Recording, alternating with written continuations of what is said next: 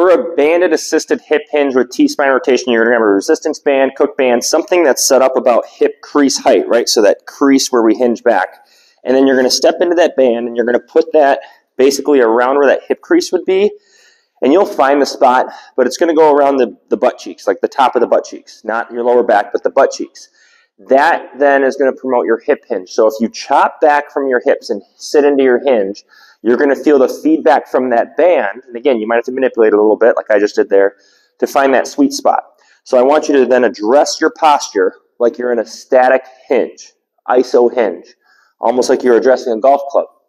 And then while you're there, you're going to rotate T-spine side to side.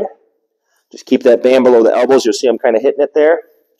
And then as you get better and better, we're going to create a more dynamic golf swing with this too, where we lead with that lower body, shift and lead with that lower body, and we maintain that posture until we hit the ball. You're going to do that for the time or the reps prescribed.